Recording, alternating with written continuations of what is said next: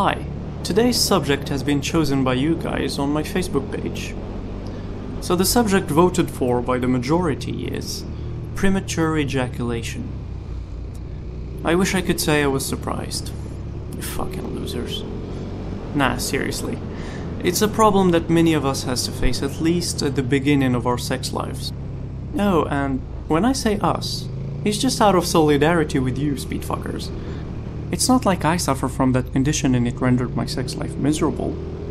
Nah, I'm totally fine. Needless to say, this won't be an educational video.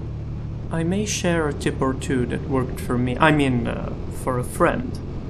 But, if you want to know more about the psychological and biological factors and all the treatments for this condition, just go Google it! Why should I do it for you? I don't have that problem. How many times do I have to say it? Jesus, man. Now, if you're premature, worry not, my friend, for there is hope. Or so I've heard, because why would I know anything about it? I don't have that problem. And why do I need to keep justifying myself like this? Anyway, some of you might have lost hope and convinced yourselves that there is nothing you can do about it. So you might as well learn how to live with it. You develop numerous strategies to adapt to your condition. For instance, whenever you come too quickly, you compliment them and act surprised so as to get away with it. You know, like, damn, girl, this never happened to me. You're so tight. But that only works with one-night stands. When it comes to relationships, you might have opted for the same strategy as advocated for by the wise Dave Chappelle. I don't even believe in that. I don't. If I come, man, it was right on time. That's what I say. And as far as I'm concerned, I can't come fast enough. David, how could you?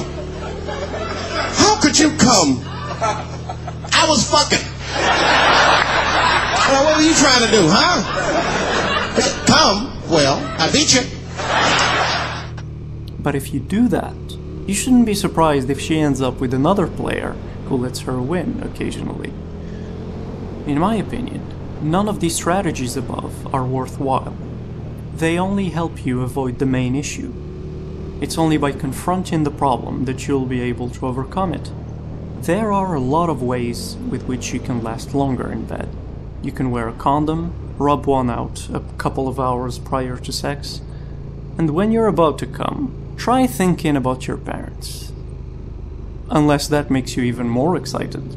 Not judging, we all have our little secrets. Sometimes the problem will go away on its own. You just have to give time to your ding-dong to get used to the cocksocket.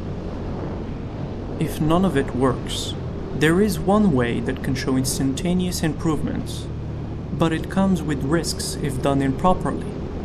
This technique is called ejaculation, which basically consists of releasing semen inside your body through your bladder instead of normal ejaculation. I know this sounds gay, but it might be the only thing that can save your sex life. It allows you to experience orgasm without ejaculation, and also maintain the erection even after the orgasm.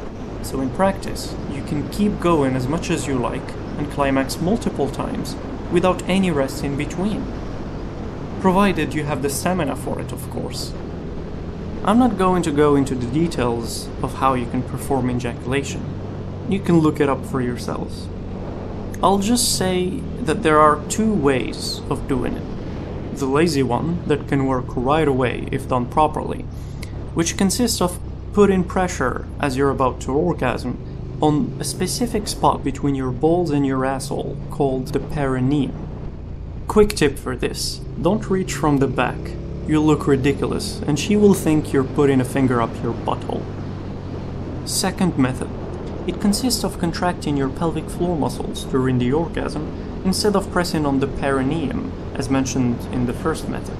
The pelvis floor muscles are the muscles you contract to stop peeing.